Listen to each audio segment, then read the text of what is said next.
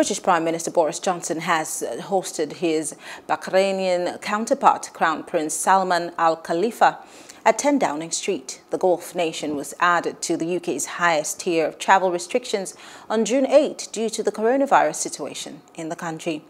On Wednesday, Bahrain approved the emergency use of Regeneron's Rain Cove medicine that as part of its coronavirus treatment protocol to treat existing cases with mild and moderate symptoms. Hello, hope you enjoyed the news. Please do subscribe to our YouTube channel and don't forget to hit the notification button so you get notified about fresh news updates.